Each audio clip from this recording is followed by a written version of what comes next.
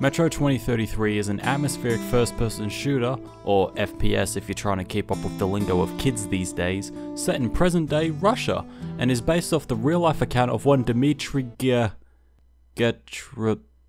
Dmitry last name, and oh boy, let me tell you, you thought commuting in the London Underground was bad? You ain't seen nothing yet. I mean, these bastards are so poor that they're making vodka out of mushrooms, for fuck's sake. I guess that's what happens when the president reallocates government funds for the new budgeting plan. Take it from me, karate lessons ain't cheap. Back to the Metro. Sorry in advance if you notice the footage shifting from pleasant to what the fuck, why are you using a console footage right now, because trust me, I had every intention of playing this game through on my PC, but then I got to a part in the game where it just kept crashing like a hijacked airliner. I tried, trust me, I fucking tried to make the damn game work, and boy, it didn't want to play. But after much wrangling of my system and downloading a few ancient drivers, rebooting my system and launching the game in safe mode, I finally got it to work stress-free. Mostly. I don't have an easy segue from that sentence, so let's talk about how the game looks for a moment.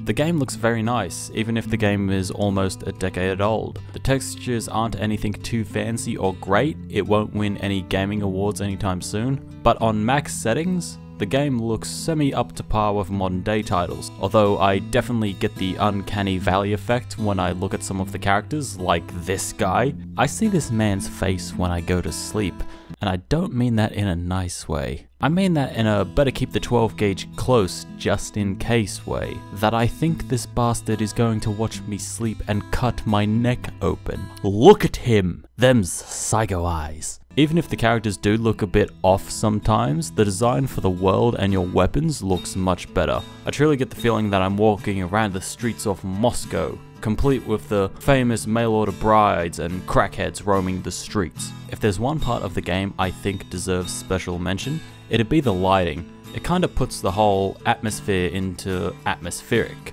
Whether you're in the city of Moscow itself or in the underground hellhole, all of the lighting is really top-notch in creating such a great environment. Couple that lighting with some tessellation and the smoke and mist effects they've put into this documentary, and there's plenty of background resources to tank your graphics card. I've got a 1080 and I'm like 90% sure it isn't overclocked, combined with a 6600K to run the game and all the settings maxed out, I can stick around 80 to 70 frames a second without VSync. Although when I did run the benchmark without VSyncs, the results were interesting.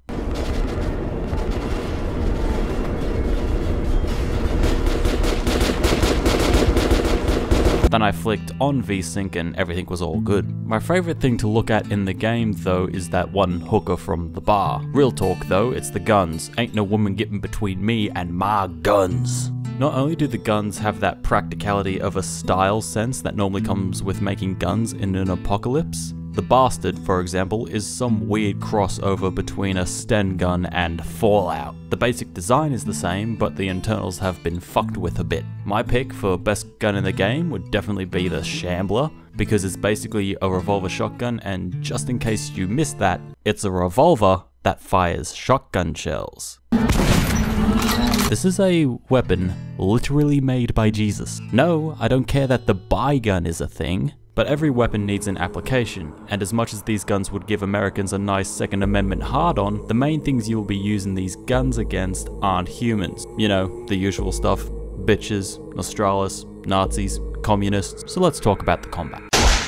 Let's be real, there's only one way to play through the combat, when you're fighting humans anyway, and that's by pretending you're Sam Fisher, and knifing your way through the enemy like a scalpel through an abortion. For the non-human enemies, however, any of the shotguns are the best and only solution. Don't let the game tell you that an assault rifle might be better because it gives one to all of your AI partners. Shotguns, shotguns, shotguns, and nothing but shotguns! There's 4 difficulties to the game, 2 of them being what you'd expect, with the first one being normal and the second one being hardcore. Then there's 2 immersion difficulties. Both completely remove the HUD and crosshair, as well as upping the damage output of both the enemies and your character, naturally making the game a bit harder. Ranger is the equivalent of normal with the other modifiers I mentioned earlier, and then Ranger Hardcore is the sort of game mode that'll give you a challenge for most of the game up until you get to the library. Then you might as well format your hard drive to save yourself the pain of that level. Playing through the game on the scrub normal, the game isn't head-bashingly hard, but if you fuck up good enough, you'll be put in the ground.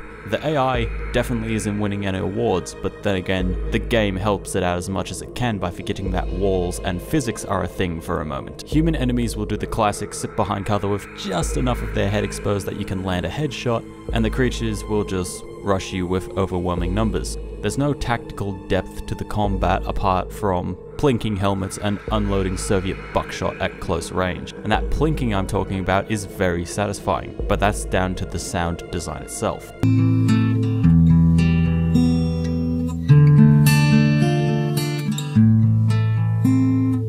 The sound for the game, along with the environmental design, is its strongest asset by far. If you remove the sound design and score from the game, it wouldn't have the same post-apocalyptic feeling that defines it. From the haunting echoes of dead ghosts as you walk through the tunnel with Khan, to the subtle sounds of monsters, especially the lurkers.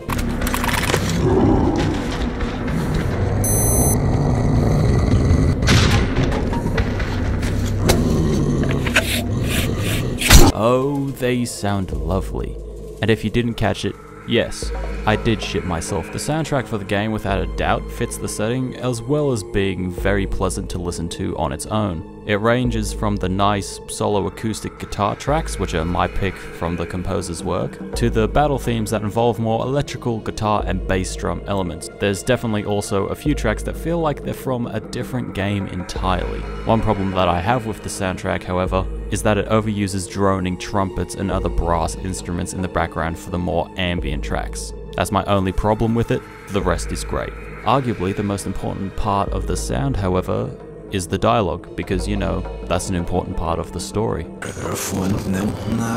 In basic form, the narrative of the game is just about the protagonist, Artyom, who doesn't speak much outside of loading screens. He's basically trying to be a goody two-shoes and save everyone in his home station, which apparently is out on the edges of the civilized metro, if the name Exhibition didn't tip you off enough already. Then the rest of the game is Artyom slaughtering everything in his path up until the conclusion of the game, where you wipe out the big bad with nuclear fire. If you're a fucking boring human, that is. You could also read into the game a bit more and not be the blind murdering asshole that every other game encourages you to be. If you heed the words that Khan gives you near the midpoint of the game, then you'll have an entirely different ending to the one other people would have gotten for just playing the game. You can accidentally get this ending, but there's a fair bit of work that needs to be done to be sure that's the ending you receive. As to the structure of the game's narrative, it's fairly simple. In the first mission, you're given a job by Hunter to travel to a different station and deliver a message.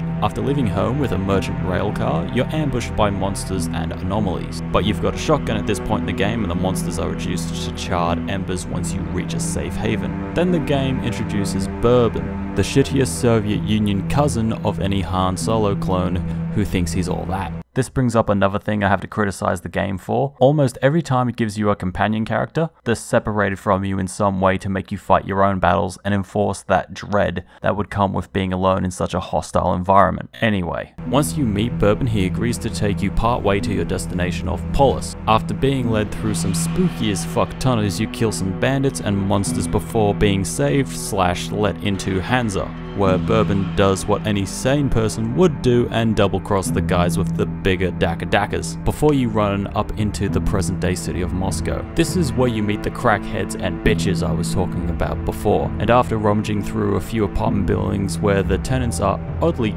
absent, I don't know, maybe they're running the late shift at the factory or something, you can even sticky grenade a bitch and stuff. You eventually meet back up with Bourbon and run into a whole mob of crackheads before you pull Bourbon into relative safety of the underground. Safe for you, not safe for Bourbon, as he's captured by some bandits and taken away while you keep his end of the bargain for him and snatch his glorious and beautiful Kalashnikov assault rifle. You then sweep through the camp and purge the scum from the underground, with a little bit of outsider help at some points. You eventually find Bourbon deeper in the complex just to see him get shot and killed. But it's alright, because this is where you meet Khan, the best character and main messenger to the main theme of the game. He guides you through some more spooky tunnels until you reached the Cursed Station, and with a name like that you know some shit is about to go down. At Cursed, you need to pick up the slack of some dead men and plant a bomb on one of the tunnels to collapse it. Then you need to do the same to an airlock before Khan abandons you like his father did to him and sends you straight into the armory, where communists are rounding up the non-believers for whatever it is communists do with their party guests.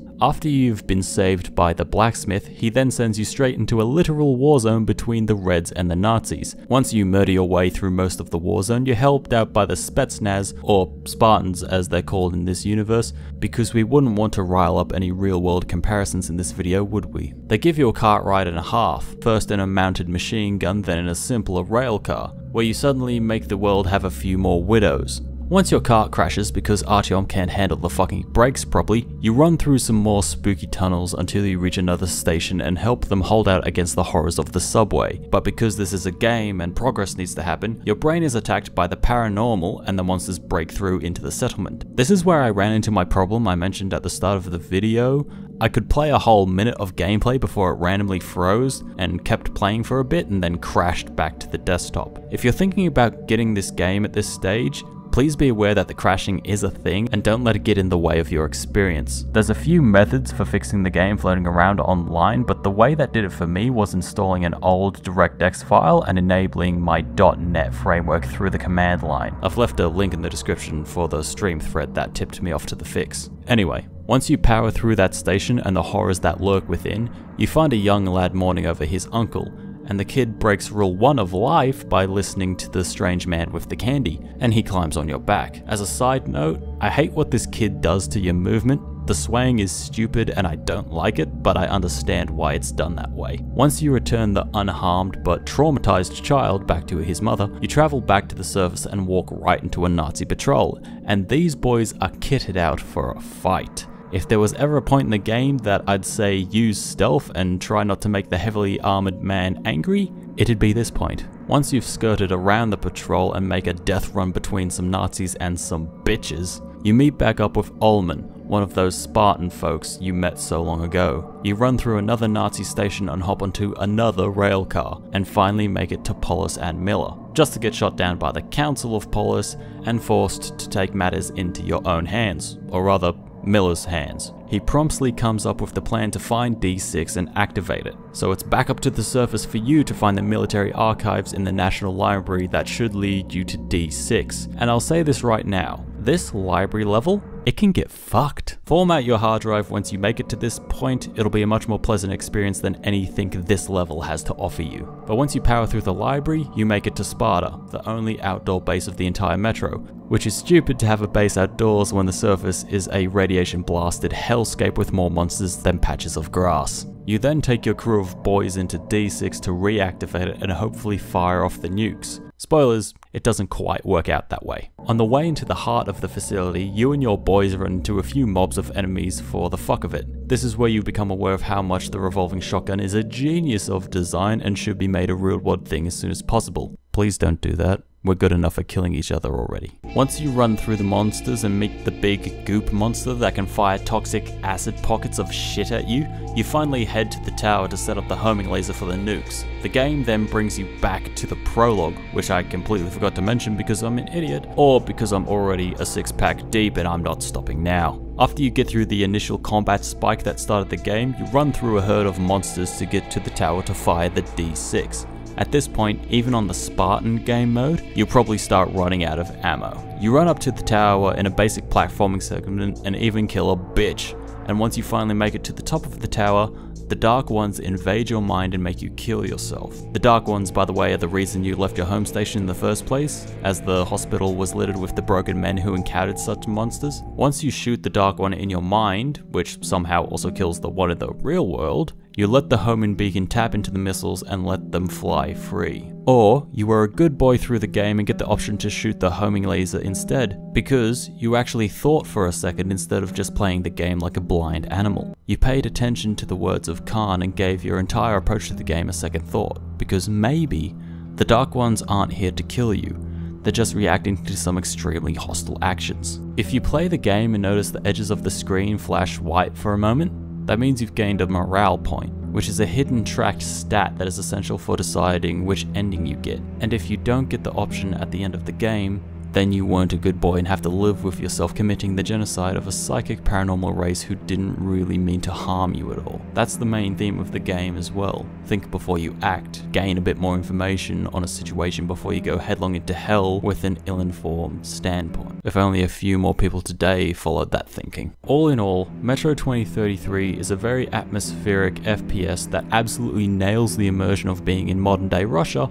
The combat leaves a little bit to be desired, but the stealth aspect more than makes up for its shortcomings. The soundtrack is a nice mix across the board, but the acoustic guitar tracks are the pick of the bunch. And the story has a good message behind it that'll probably not be noticed for most of the people who play it without the knowledge beforehand. I give it a yes out of 10. You can find the link for the game in the description, and I do recommend buying and playing it. I've been the infamous Sir Hellfire, you have been my lovely brethren. Keep an ear to the ground for the next 2 videos in this series hidden amongst the other uploads. I'll see you all in the next one. Shit. Сика, бля!